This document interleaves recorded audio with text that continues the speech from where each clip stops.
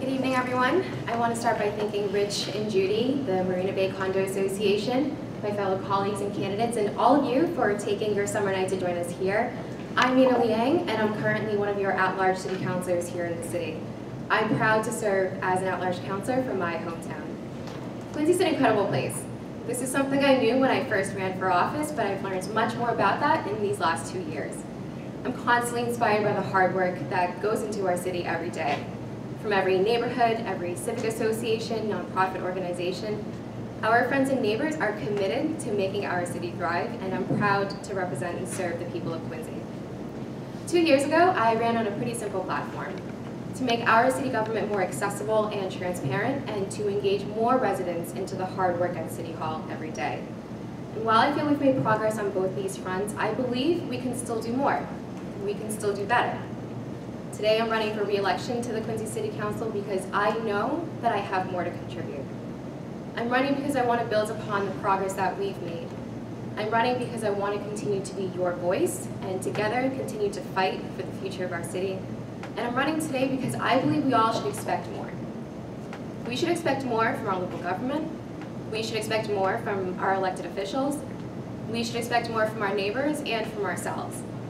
And this is the standard that I hold myself to, and tonight I ask all of you to hold me to. Now in Quincy, we all come together. We work with others who may hold different opinions on the best way forward, but different paths are not necessarily wrong. Different paths to the same goals provide us with the richness of perspective and a wealth of opportunity to move our city forward. We do this because we understand that we're all in this together. And it's together that we're going to be able to make Quincy an even better place to live and to work and to raise a family. And this is something I personally experienced with my family growing up here and growing our business, and it's one of the reasons that inspires me to run for office. Now I can tell you that the people that I've met and worked with since getting elected all share in the same goals: to try and provide opportunities for everyone across the city and to be able to give back to the city and community that we all call home. These last 2 years have been an amazing experience. I've had the opportunity to give back to my city, to make a difference and to help others, and it's also been a tremendous honor and responsibility. I have and will continue to challenge myself every day to do better as your city councilor. I've also learned a lot about the city, the unique neighborhoods, the specific issues and challenges that we're facing, and about myself. And I know that I have more to contribute.